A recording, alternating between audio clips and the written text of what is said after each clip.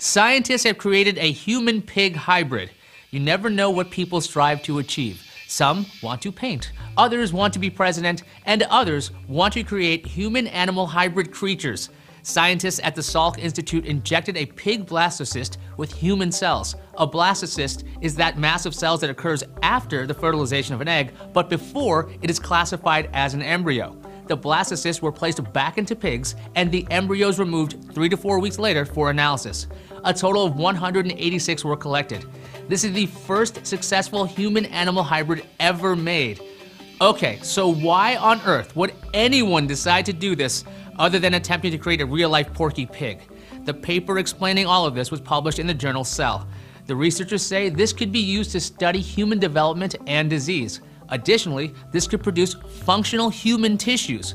Other attempts to create a hybrid have used mice as the host animal. The scientists say that using ungulates, like pigs and sheep, could help in designing new drug screening methods.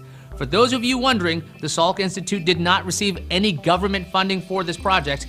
Any money used for this project was through private donors.